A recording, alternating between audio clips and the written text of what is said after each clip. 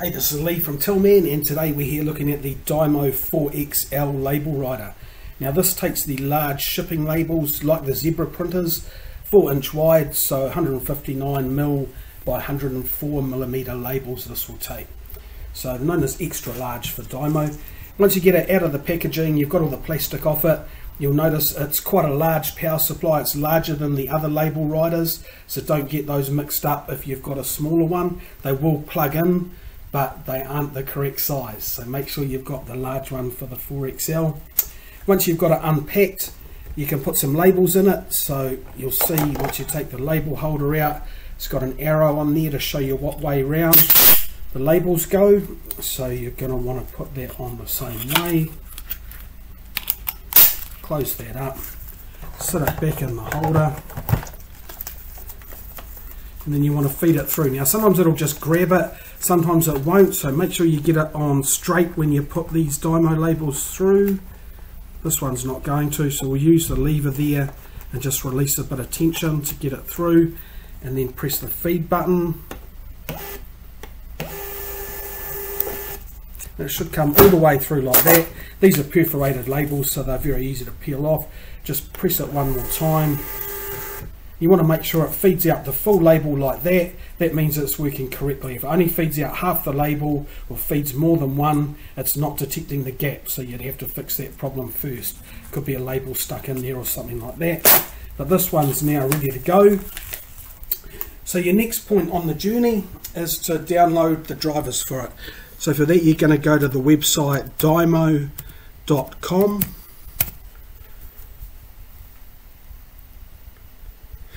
Up the top here, you go to resources and guides,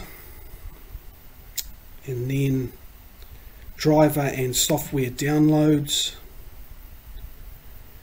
And this top one here, the latest software and drivers for all label writers and label manager. If you've got a Mac, you'd get that one. For Windows, like us, you click that download there.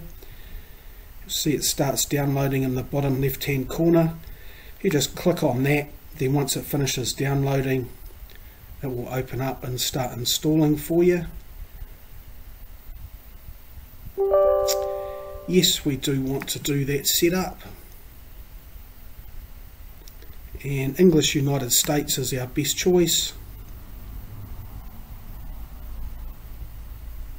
Let it do the installing thing. Okay, this is the Dymo Connect installation. We go next there. Yes, we want to accept the terms. Next, and just let it install where it wants to. Just keep going next for the complete, and then install to start the installation.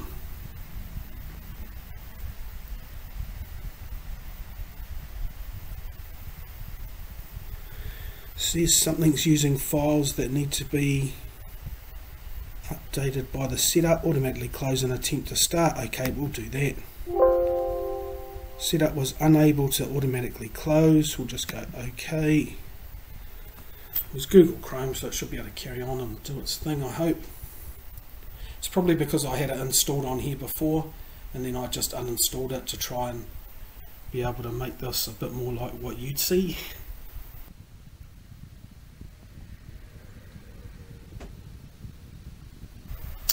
Okay, it's done its installing thing. We're going to launch it. We don't need to do the improve. We don't need to send information. We'll launch Dymo Connect though. Click finish. Just because if we launch it, it's actually a good way to check down here and see that it's connected. So see, we've got the Dymo Labelwriter 4XL. Close that tip so it's brighter. And you can see connected, so we're definitely connected to it, but we're not using this software to print. We're just wanting to print shipping labels.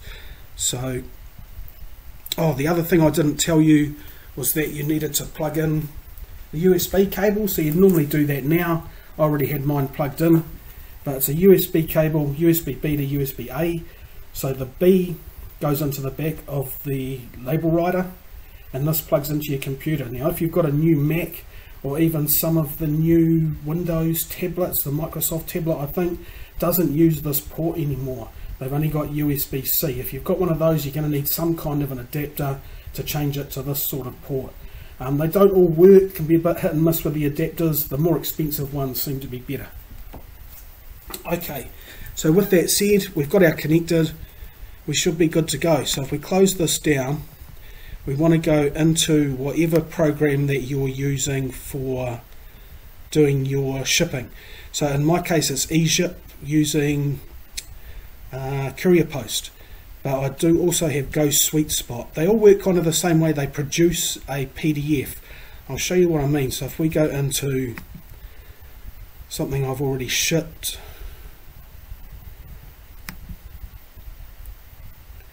and then we go into reprint, you'll see that when it prints, it just produces a PDF here down the bottom. And if we open that PDF, you'll see it looks like the shipping label. So you can use pretty much any 4-inch wide printer to print these out. So once we've got to this far, we go print up on the top corner. We've got our Dymo Lablewriter 4XL selected here. And then you're going to need to change the paper size. So the paper size you're looking for is 4-inch by 6-inch. So it's that one there. So choose that. And on the scale, choose fit to printable area, just to make sure that it fits on there without any overlapping or anything like that. Okay, at that point we go print. And you should see a shipping label come out of your Labelwriter.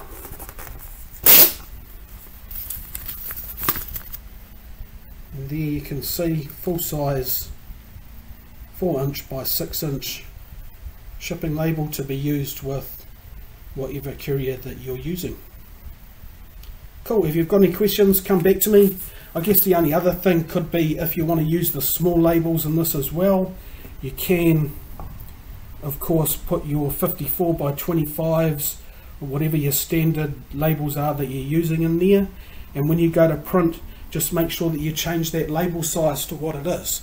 So if we were printing, for example, a barcode label now, then if we had, I haven't got Shopify open, but if I show you the basic idea, we'll reprint one of these. So we've got something to work with. Okay, so once you had your, if you're in Shopify or whatever and you had this print screen up ready to do the printing, just make sure you change this paper size here to be the one that you're using. So if it was a 54 by 25 for example, not too sure what the code is for that, but I think it's might be 1-inch by 2 1/8 inch, so 30336 I think. So as long as you change it there, then you should be able to change and print that out as standard barcode labels using the same printer for whatever size you want to use. If you've got any questions, come back to me. Thanks for watching.